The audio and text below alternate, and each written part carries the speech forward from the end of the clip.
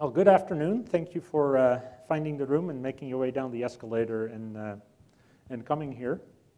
My name is Temme. I am, as of last week, a senior product line manager for Thales Security. Before that, I was a sales engineer. I think they made me a senior product line manager because of what they had to pay me to take the job. Anyway, I also contribute to the Apache HTTP server project. I have been active on infrastructure, although not as active as of late. And so that's what I do in my copious spare time. So I would like to start, as we gather here today, fellow Americans, fellow non-Americans, because I am both, the state of our SSL union is strong. And the reason I say that is that research has shown that if you don't say it, you don't get reelected. Right, so, okay, what do we have? We have the most popular transport security mechanism in use. The protocol has never been under more scrutiny. And more popular websites start to default to using SSL. In fact, the Electronic Frontier Foundation, late last year, did a little survey on a bunch of popular sites and services to see how they were adopting various encryption technologies, including SSL. And of course, the green check marks are better. The red X is not so much. They have been updating this page, not the infographic, but the page itself. So do check the URL if you want to find out how your favorite site is doing. For instance, Yahoo is now doing much better. So what do we talk about? We will talk about a little bit about the protocol and its limitations, some recent security developments, and of course at that point we will address the elephant in the room, and talk a little bit about how some open source projects, there are seats in front, guys, if you want to use an actual chair. How some open source projects that we know and love may not have done so well in their use of SSL. We'll spin up a little public key infrastructure configuration that will help us, hopefully help us overcome those problems. And at the end, I hope to have some questions, answers, a little discussion, time permitting. So, point of order, when I say SSL, I do also mean its successor, TLS, Transport Layer Security, which is TLS version 1 was SSL version 3.1. So their protocols are strongly related. So when I say SSL, I mean TLS. When I say TLS, I, in many cases, also mean SSL. So the protocol. What does the protocol do for us? The protocol allows us to authenticate endpoints and encrypt the communications between them. And how does it do that?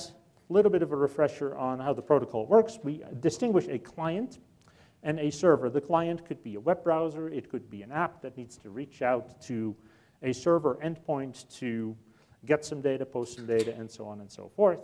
The client connects to a server, and when it wants to talk SSL, it starts with a client. Hello.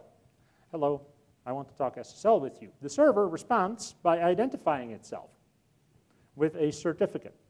This certificate can then be validated, can then be verified by the client. And when the client positively verifies that certificate, what it does next is it takes a little piece of data, I'm calling it for the purpose of this short discussion, the secret Scooby snack, encrypts that with the public key contained in the certificate and sends it over the wire to the server. The server, since it owns the private key that goes with that public key, can decrypt the secret Scooby snack. Then both client and server go into a session key derivation function. Since they have the same data, they can derive the same session keys, whereupon they start to do encrypted communications. So that's how we do both authentication and encryption. Now, a couple of limitations of the protocol. Of course, the protocol only encrypts and authenticates traffic while it's in transit.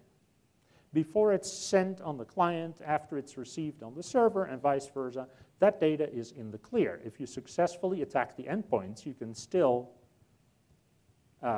obtain the data.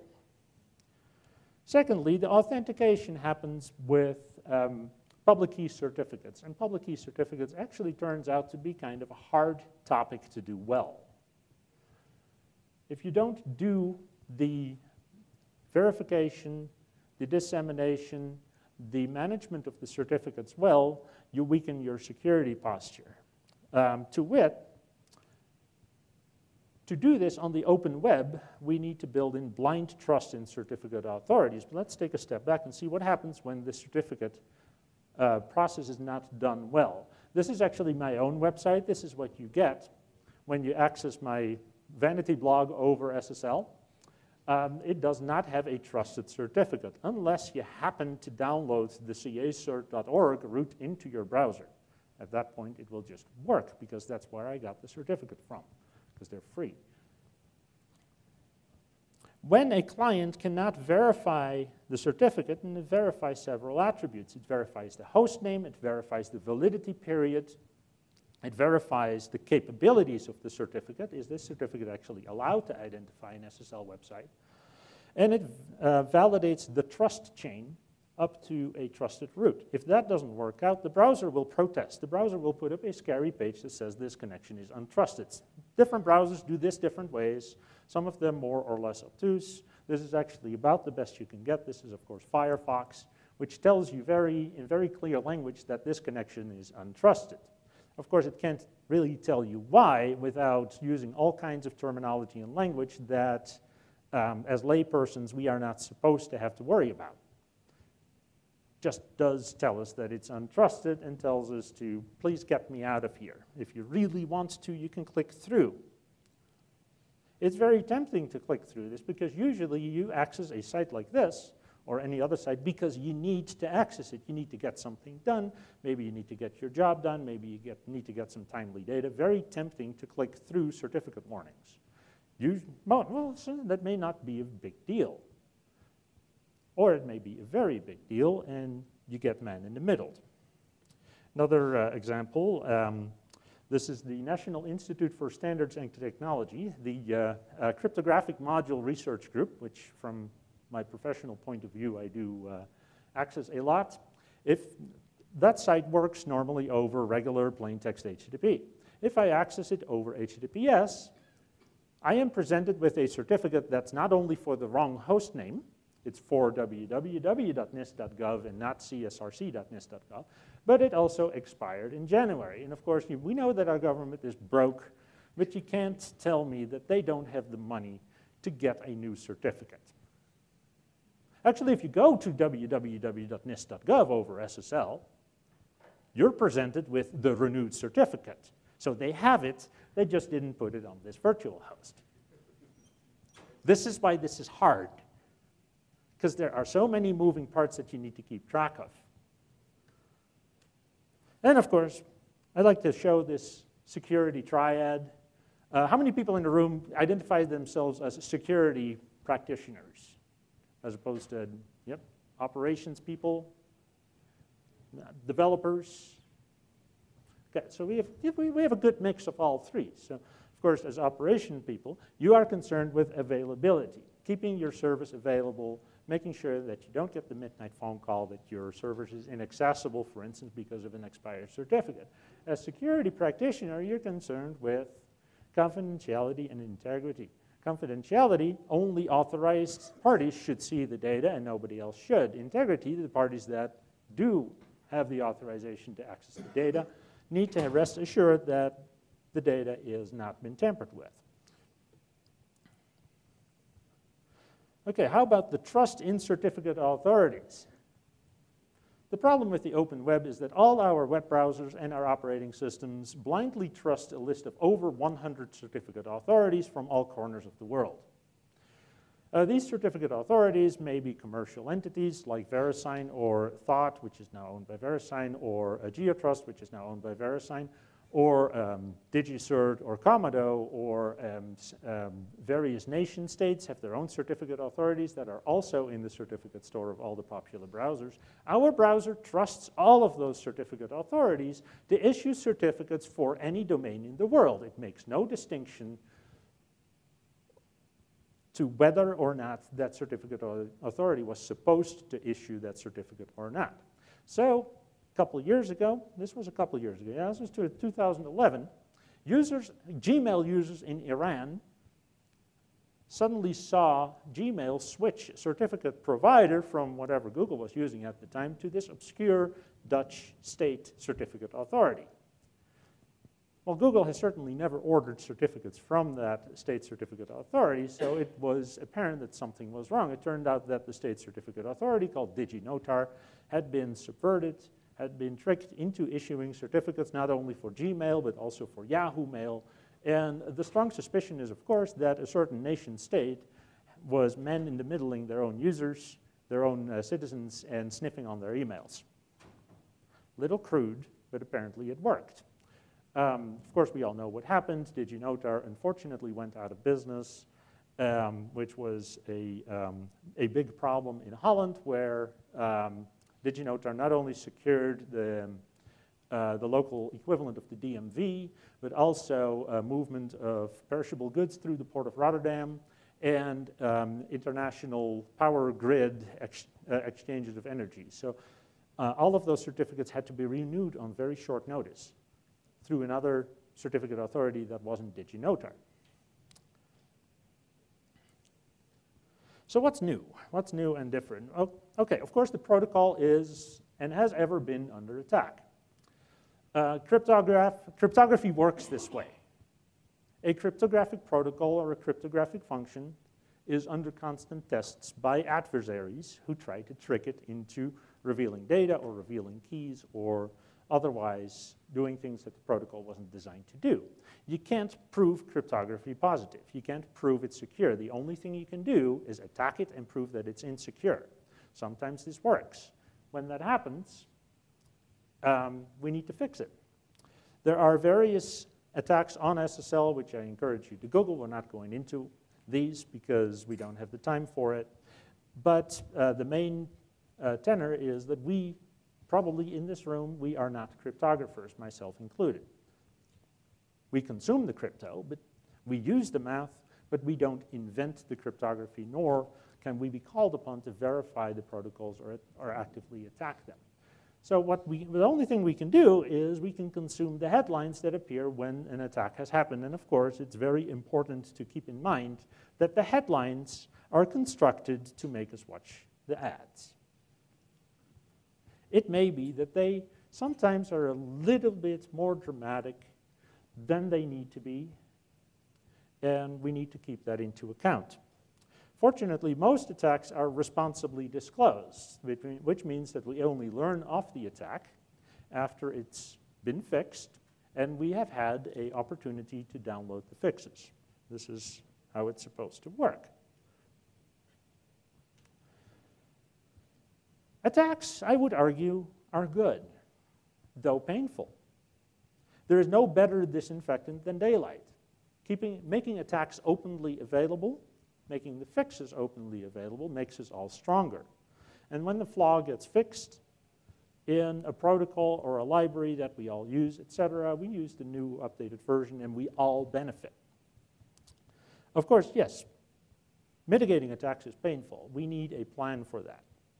And this is where the security practice comes in. Security means planning for possible issues and how to respond to them. And this is where we come to the elephant in the room, because, of course, this week, in fact, over the weekend, we learned that the popular OpenSSL library has been subverted in a particularly nefarious way. Actually, it's not been subverted. Turns out that there was a bounce check problem in the library that has been there since 2011, and that only this weekend we became aware of, we as the larger community, because that's when the fix went in. Stephen Henson pushed it to committed it to his private Git repository on Saturday, pushed it out on Sunday, and on Monday we all knew about it. So this is a very unpleasant surprise. This is a problem with a protocol extension called the Heartbeat. I had frankly, never heard of the Heartbeat. I still don't even know what it does, but apparently if you have a vulnerable version of OpenSSL, which is anything on the 101 release track through 101F,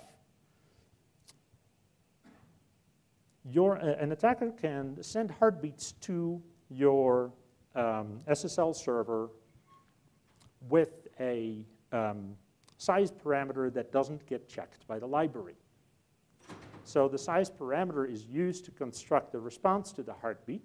And if you make that larger than the protocol intended, then the server will faithfully copy that much memory into the reply and send it to you. This is a very effective way, once you have an SSL connection to a server, a very effective way to remotely read the memory of that server, presumably starting with wherever the pointer to that heartbeat data structure ended up, upwards into however much you want to see. The big problem is that not only has this been there since 2011, the exploits are virtually undetectable. You can't see that they are happening because, of course, heartbeats is something that any capable client can send every once in a while. What you could do is, in retrospect, you could configure your IDS to look for suspicious numbers of heartbeats from certain, because a heartbeat is a special record type, SSL record type. You could configure IDS to look for suspicious numbers of heartbeats from certain clients and then, raise the alarm, but that's something you can only do in retrospect. And, while we're at it, why not just fix the problem? So vendors are scrambling. Red Hat just today released an RPM update of the OpenSSL package. Haven't really seen anything from FreeBSD yet. Actually, does FreeBSD ship with 101? They sent out an announcement. Okay. I don't know if they put that right. So FreeBSD 10 does ship with OpenSSL 101. Anyway, we all get to update, and we not only get to update, but we also, since the data that could be exposed includes the actual keys of the server, the actual public and private key of the server, we get to rekey all our certificates. And we get to figure out what else could be exposed. And I ran out of room, so I just say, assess and respond to possible intrusion. What could possibly be wrong? Could there have been cookies gone over that connection that have been read? Could there be usernames and passwords in that particular block of memory that could have been read? And so on and so forth. As a security practitioner, you get the enviable task of figuring this out and see how far back you need to go in not only suspecting your data, but also resetting passwords and invalidating session cookies and so on and so forth. This is pretty bad. It's fixed now, of course, as soon as we all update our libraries. And I've talked to several people over the past couple of days who have been very hard at work at updating their products and their deployments. But it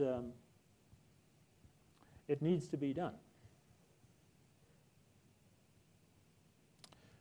Of course, there's a very nicely formatted website, heartbleed.com, where you can read everything about this vulnerability, what it does, what it is. That's where I got most of the information I just told you. And yes, have fun updating all our web servers. I think I'm on 2.2 with 098. I don't have the problem. It depends on what my hosting provider is running. So let's talk about the trust in certificates issue, because that's also a real issue. That blanket trust of over 100 certificate authorities. There are a couple of initiatives in this direction. I'm going to highlight two. We're going to talk about DANE, which stands for DNS-based authentication of named entities. I'm sure that was a name found to fit the acronym. It's an initiative from the Internet Engineering Task Force, the IETF. What does it do? It proposes to store in the DNS record, in the domain name server record for a domain, a record of which certificate authorities or even which certificate authority keys are allowed to sign certificates for that domain. And the idea is that the domain name server in question is then secured by DNSSEC, so you also have a public-private key system to ensure that the integrity of your DNS responses. This is there are some standards now. I don't know if they're at RFC yet, but there are certainly drafts Uptake has been slow because this, of course, needs to be supported by the client, and it needs to be supported by everything in between that deals with the DNS. And for instance, there are home routers, the $50 boxes, Wi-Fi boxes that we all buy and throw in a closet and don't look at for 5 years. There are home routers that don't deal well with the record response size that comes with using DNSSEC. And of course, if you truncate a DNSSEC response, then that response becomes invalid.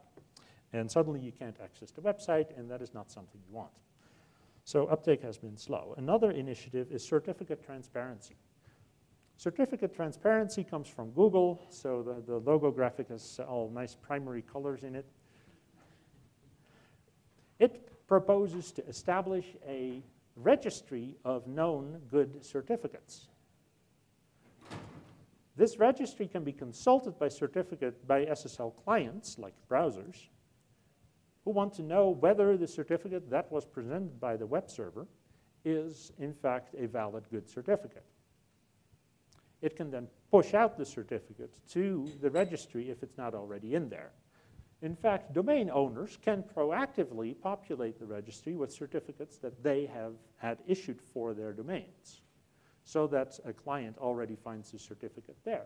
So if, for instance, the use case in the DigiNotar hack, the Iranian Gmail users suddenly find a different certificate on their Gmail, that will get noticed much quicker than it was back in 2011.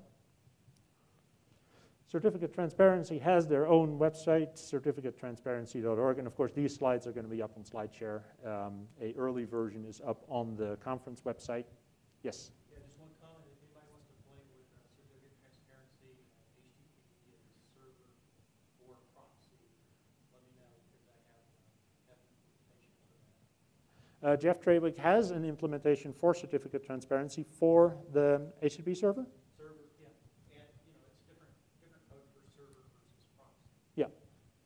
So if you want to play with that, talk to Jeff.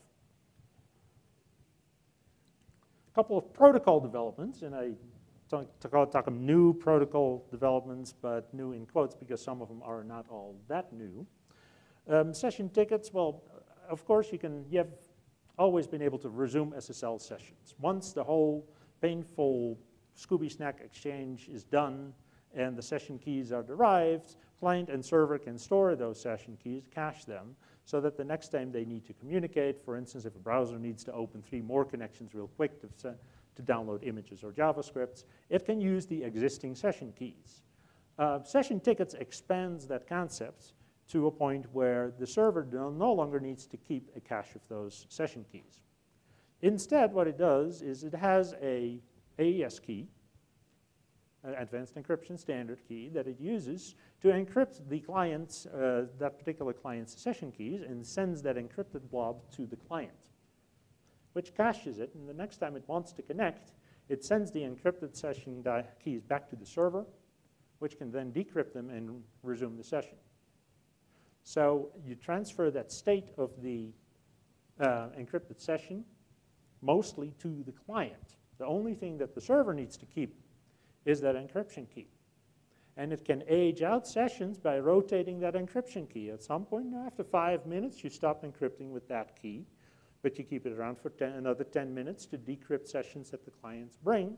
You generate a new key for the next 5 minutes, and so on. HTTPD 2.4 can do this if compiled against a sufficiently recent version of OpenSSL, and I do recommend 101G at this point.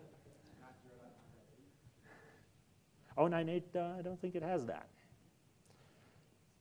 OCSP stapling. Well, OCSP is Online Certificate Status Protocol.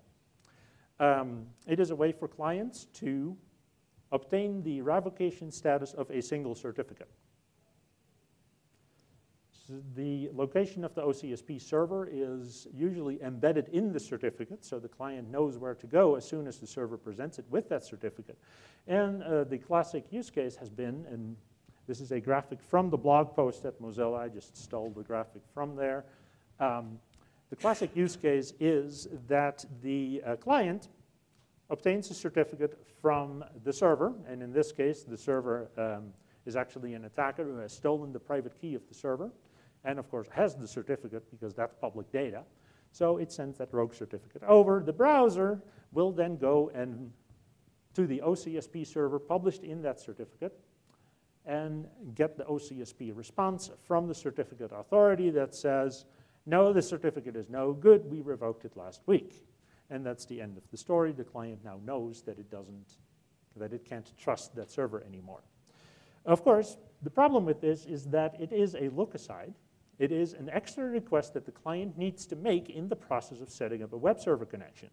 As a web server operator, you want those connections to be fast because research has shown, research by Amazon and by Google and by Yahoo, that faster sites work better and convert more users. So that look-aside, where every client needs to go to a central point to get that OCSP status, slow that process down. So instead, the server can go to the OCSP responder proactively and get an OCSP response from the certificate authority that is valid for a certain period. And when the client connects, together with the certificate, the server will present the OCSP response. Like, here's my certificate, and here's my proof that the certificate is actually still valid. And when that OCSP response expires, the only thing that needs to happen is the server goes back to the CA and gets the next OCSP response. Apache 2.4 can do this. It can do this OCSP stapling thing, reach out to the certificate authority and get the OCSP response proactively. Perfect forward secrecy, or generally forward secrecy. We talked about the Scooby Snack. There is a problem with the Scooby Snack. And the problem with the Scooby Snack is that we put the encrypted data on the wire that is then used to derive session keys. If at any point in the future, an adversary gets a hold of that server's private key through stealing, malfeasance, or subpoenas, and they happen to have a sniff of that conversation, they can then go back and decrypt the conversation years after it happened. And we recently learned that there might be entities that do have a collection of data that encapsulates all our previous conversations. So what do we do about that? Well, we can use a key agreement scheme that does not rely on putting session key input on the wire, and that key agreement scheme is called Diffie-Hellman. Diffie-Hellman, like the popular RSA encryption scheme, Diffie-Hellman was developed in the 70s, and it does not require any session key input data to traverse the connection. So that means that if you sniff the conversation, you do not have any data that can later be used to reconstruct the session keys and decrypt the data. Secondly, by periodically rotating those Diffie-Hellman keys, you can make sure that conversations are never exposed because the keys that were used as input for those sessions do not exist. In this case, the only thing that the server private key does is periodically sign a new Diffie-Hellman key. We call this ephemeral Diffie-Hellman because the Diffie-Hellman keys themselves are short-lived. So this is a much more desirable way of setting up, of handshaking SSL connections. And for instance, Firefox will default to this if given the chance. Not sure if Internet Explorer does it yet. I kind of have my doubts about that. Although today, I think today is the day that Internet Explorer 6 is finally dead. Yes. And this process was always, previously this process was much more CPU intensive than the RSA alternative. However, since we have started using elliptic curve keys, now elliptic curve keys work differently from the classic Diffie-Hellman keys, much less CPU intensive. So it's now actually comparable to what you do with RSA.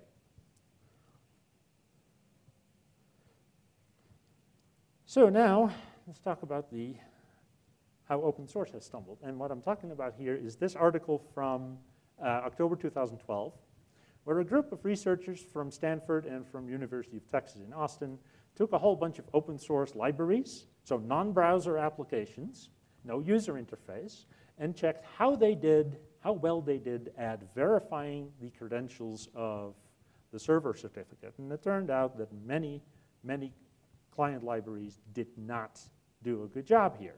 And in fact, a number of Apache projects were implicated in this. These are named by name in the article. We have Axis, Axis2. We have the HTTP client from the Commons project. We have libcloud, ActiveMQ, and Celtics Fire, which is now called CXF. That's quite a collection, so we're naturally not impressed. However, of course, things mostly got fixed. The old Axis was abandoned in 2007. Axis 2, you can use a different HTTP client implementation. I have this from a private conversation with one of the Axis developers. I don't know if this is documented anywhere, but what he proposed is you use an HTTP client implementation from Synapse, and that apparently does the verification correctly. HTTP client 3.x, the one that was implicated, has been end of life. Well, that's easy. The problem is that HTTP client 4.x, which does the hostname verification correctly, is binary not compatible with 3.x, so uptake of HTTP client 4 has been slow. It's kind of a problem. libcloud was fixed very quickly. ActiveMQ, I actually have no idea. I'm not a web services guy. I'm not a Java guy. I downloaded it. The article says ActiveMQ depends on Axis 2. I don't see that jar in the ActiveMQ distribution. I do see an HTTP client 4.x. So I don't know. If anybody from ActiveMQ is at the conference, I would love to talk to them. CXF, the problem was that there was some sample code in the distribution that turned off hostname verification altogether. This was fixed before the article came out. So that's easy. So all in all, it's not bad. Okay. All right. So this article actually caused me to think, why does this happen? Why do all these developers not bother or miss all of these hostname or certificate validation issues? And I think actually that it probably has something to do with the fact that SSL is not our core competency. Now, if we write an HTTP client or a web services gateway or a message bus, we don't want to worry about the fact that deep down in the bowels of it, it uses SSL. So and it's not to say that the developers that wrote these libraries are not smart. It's just completely at right angle with what they are trying to do, which is gatewaying web services and stuff like that. And of course, the SSL security, the certificates, the setting up of the SSL, et cetera, stands in the way of functional tests. And if you mess with availability, of course, you mess with the core competency. You don't want to do that. So I think it should become easier to test with real certificates. And it turns out that setting up a real certificate hierarchy is not that hard. So if we want to do that, excuse the graphics. I looked for some clip art that says certificate, but none exists. Actually, probably exists, but I couldn't find it. All right, well, what we'll make is a root CA certificate, a self-signed certificate. Of course, a lot of people who do test with certificates generate a self-signed certificate, and that's it. Problem is, a self-signed certificate does not convey trust and is not how these libraries are supposed to be rolled out in practice. Root CA certificates are used to sign intermediate CAs or issuing CAs, which are used to sign the actual server certificates, or what we call leaf nodes. And the way that this ends up in the layout of the client and the server is that the client gets the root certificate so that it can do the validation. This is what it trusts. The server presents its own certificate, and it presents the intermediate certificate to tie it back to the root. So I wrote a little script, and this took me a couple hours to write, wrapped around OpenSSL CA, liberally stolen from the ca.sh script that already comes with OpenSSL. I just took out a whole bunch of stuff that we didn't need and set up a little sequence of little hierarchy of certificates in the order in which I think they should be signed. So that'll give you a couple of certificates that you can use for tests. And I would like to actually show that instead of going to the next slide. All right, we're back on mirroring. That's great. Here. I hope that everybody can see what's going on here. We'll do it up here so that we can actually see this. And I have clippets for the actual commands I'm going to do. So I call my pkilet.sh with the new root, and it'll make me a root certificate. Oh, I left the -x in. Great.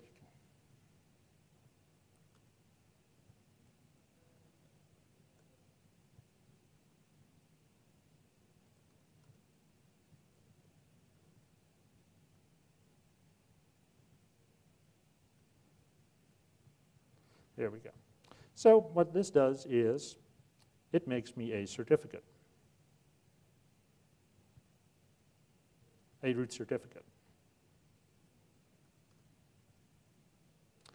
And now I can do the same, call the same thing with, here, give me a new issuing CA. I hard code the certificate data.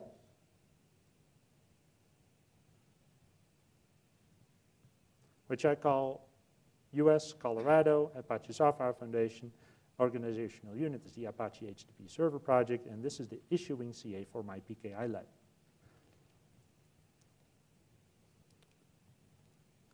And then finally, I can make a new certificate for localhost. And before I do that, I actually am going to clean up the old ones. So it has now a certificate for my local host.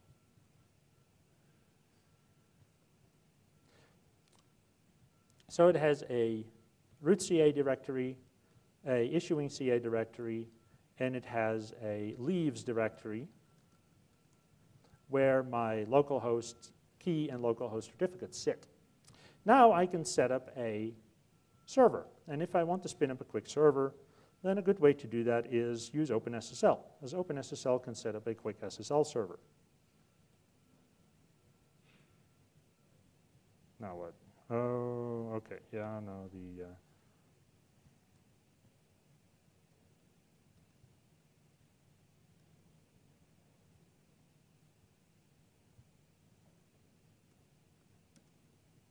There we go. So OpenSSL as server, I tell it to accept requests on port 4433 where I can bind as non-root user. I give it my key, I give it my certificate, I give it the intermediate, the issuing CA certificate, and I tell it to respond with a web page that happens to be sitting in this directory. So if I go to the other side of this and use curl, I can test that situation and see that it oops, invalid certificate chain. Wonder what's going on here. There you go. That's the ticket. Of course I can do that. Here, that's the quick fix. Here, it works. Yes, I got that from HTTPD. Of course, that's not the way we want it to work. So we can blow away what we just built.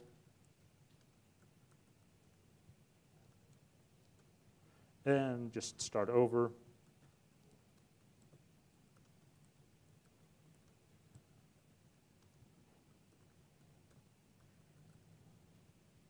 And build all of these things. It generates a new key. Yes, I can call all of these on the same command line because it just iterates over that. That's one of the things I stole from the OpenSSL thing. And of course, I need to kill the OpenSSL server whose certificate I just erased and restart that. So let's see if this works.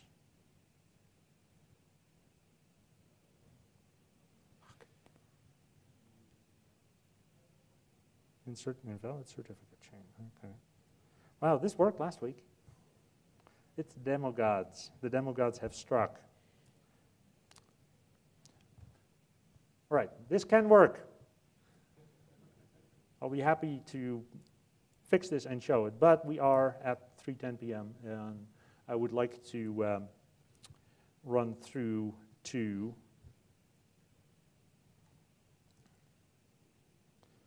the conclusion, where we do maintain that the state of our union is strong, but continuous vigilance is needed. See, I'm back on the script here. Supporting SSL is table stakes. You have to do it. As a client developer, as a server developer, you need it. In fact, my company has a product that has had so far no support for encrypted and authenticated client connections. This has never ever been a problem, except for starting last year, customers are starting to react with, what do you mean it doesn't support SSL client communications? So we had to put that in.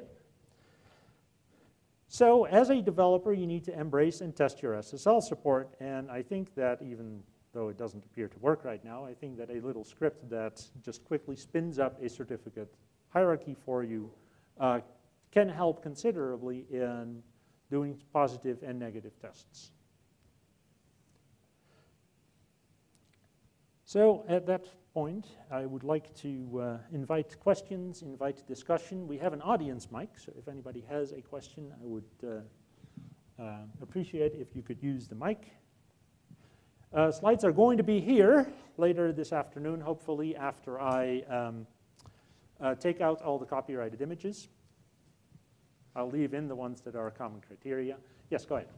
So as a ops guy, Yes. I see you talk about all these libraries that are fixed. Well, the devs can go and put in ignore SSL certificate checking and roll it to production. Same issue. So what I would like to see, maybe as an SSL evangelist, talk to the library developers, get them to include like command line options for Java, like a JVM option to force it back on. So when I deploy, I can force it back on to production. So. Yeah, so you mean that the library explicitly can turn on and off support for SSL hostname verification in cases where the developers for their own tests, for their own internal tests, do not want to bother with actually putting certificates in place. That is a great idea. Would be wonderful, yes.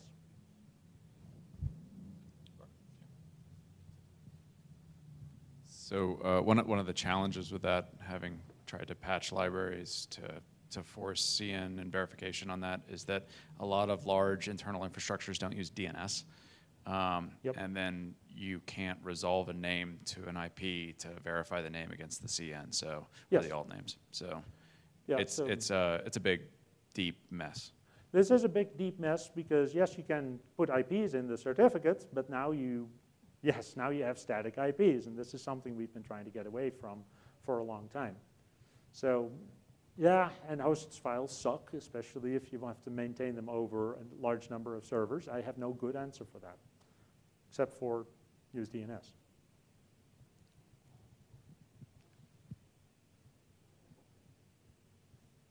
Anybody else? Yes? Several months ago, I was reading a news story where a U.S. government official, I don't remember if it was a congressman or a judge, it was somebody, had said that they didn't understand why organizations were allowed to use things like forward security that made it impossible to comply with subpoenas in a future date. And I wanted to get your, I was shocked when I heard that, but I wanted to see what you thought. My opinion, and that is my opinion, is that we do have an expectation of being secure in our properties and affairs, where only snooping and reading and man-in-the-middling only happens upon probable cause and warrants, and that is something that we have in the Constitution. So, much as they can't break down your door and search your house without due process, it seems to stand to reason to me that this extends to online where we can have it. Yes? Now, I am not a constitutional lawyer, but that is what sounds reasonable to me.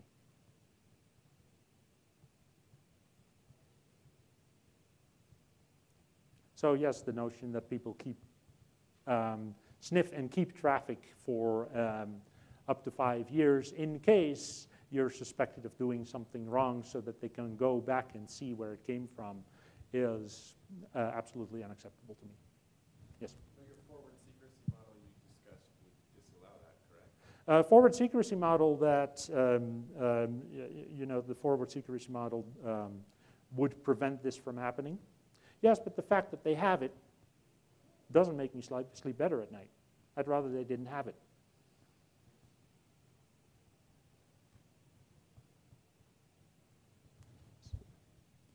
Supposing you or your company consult for stuff like this, what is the single most important thing that you could recommend that any general person can do to improve their, private key security and SSL security?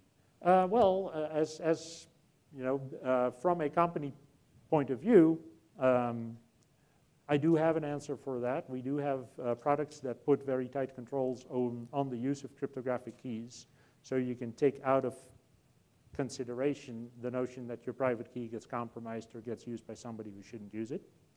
This is not supposed to be a product pitch, so I didn't put that in here. For SSL services and servers, the product I'm talking about is hardware security modules that are the only authorized entity to generate and use keys for you. Web server would reach out to the hardware security module when it needs something secret done. Apache supports this. Any other program that supports OpenSSL probably supports it if they have the wherewithal to use the OpenSSL engine. Many other APIs use this. And that basically, that solves or that mitigates the problem of rogue usage of keys. Doesn't solve other problems like, for instance, it doesn't touch the heartbleed problem that we just talked about. It just reduces what gets leaked, because now you can't see the private keys. So we don't have a end-to-end silver bullet solution either. What we do, we do a lot of work in PKIs, wrapping security around PKI deployments, and of course that is not done with a 40-line script.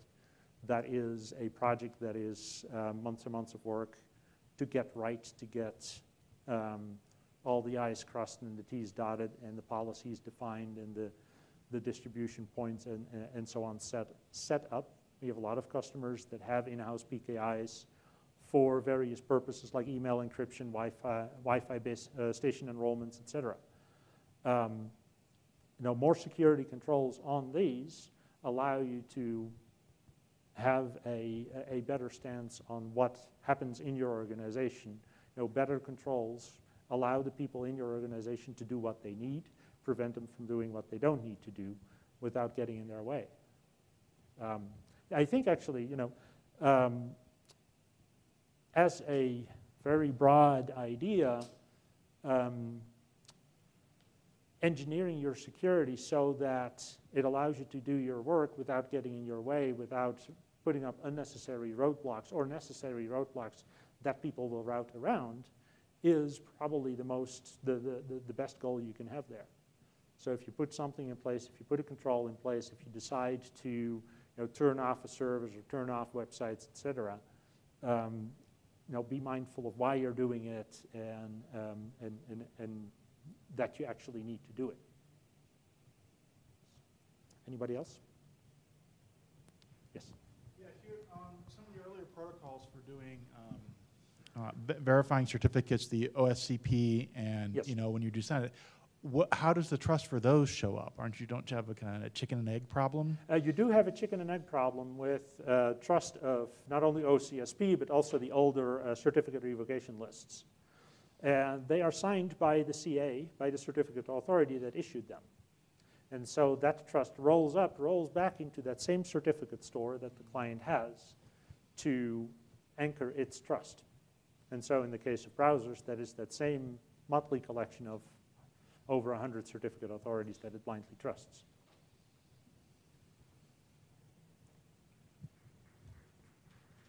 So the Heartbleed vulnerability, to be clear, is that strictly an OpenSSL vulnerability? Yes, it is an implementation error Okay. in OpenSSL right. 101 Excellent. Okay. through 101F.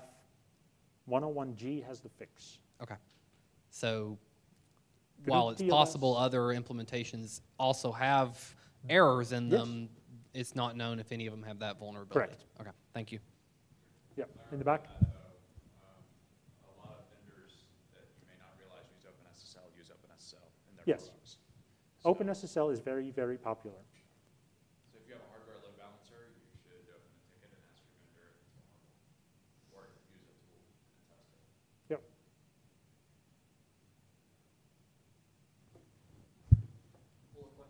Yeah. That's cool. All right, so for the forward secrecy, where you exchange the ephemeral keys Yes. between client and server, how does that work with where you have like a load balance scenario? I mean, do you pretty much have to do your SSL in the load balancer? You can't do it in the end servers? You have a couple of options. One is for the load balancer to terminate SSL and be that outward-facing communications party. And then it can internally re-encrypt using an SSL session, using SSL sessions that it has with the backend. That's done. You know, you could also run SSL all the way to your servers and use the load balancer just to route IP at IP level. You, of course, in that case, you lose a lot of controls that the load balancer can offer, like URL rewriting, routing of applications to different backends, et cetera, because now the load balancer can't see what's going on inside. So that's a balance that you have to, a trade-off that you have to make. But typically, what I see happen is the SSL gets terminated on the load balancer, and then in the back end, actually a lot of people use plain text, but people are actually starting to re-encrypt.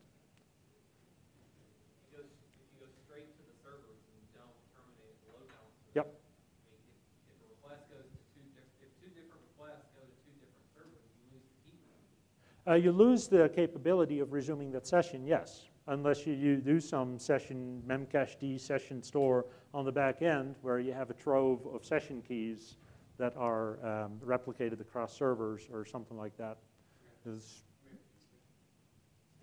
I think we probably should send you guys to coffee.